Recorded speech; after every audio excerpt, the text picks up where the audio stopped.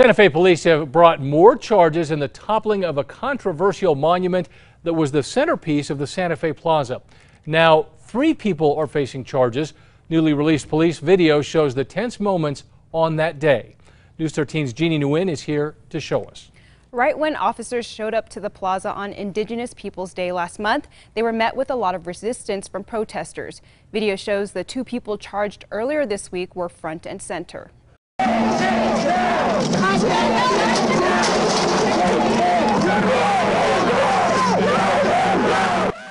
Santa Fe police say Lily Schweitzer and Ryan Witt were charged with vandalizing the obelisk after it was torn down by protesters last month.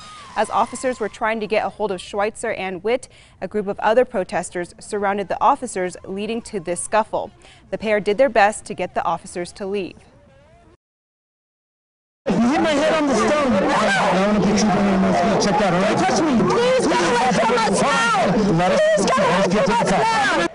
As soon as the officers release the pair, officers get into another scuffle nearby. It didn't take long for the remaining officers to retreat and remove themselves from the plaza to prevent any additional confrontation.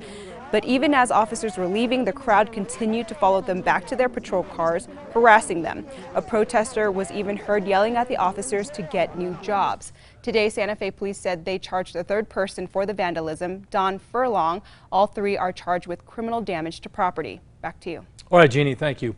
Earlier this week, District Attorney Marco Cerna said he plans on convicting the defendants in this case and does not plan to offer any plea deals.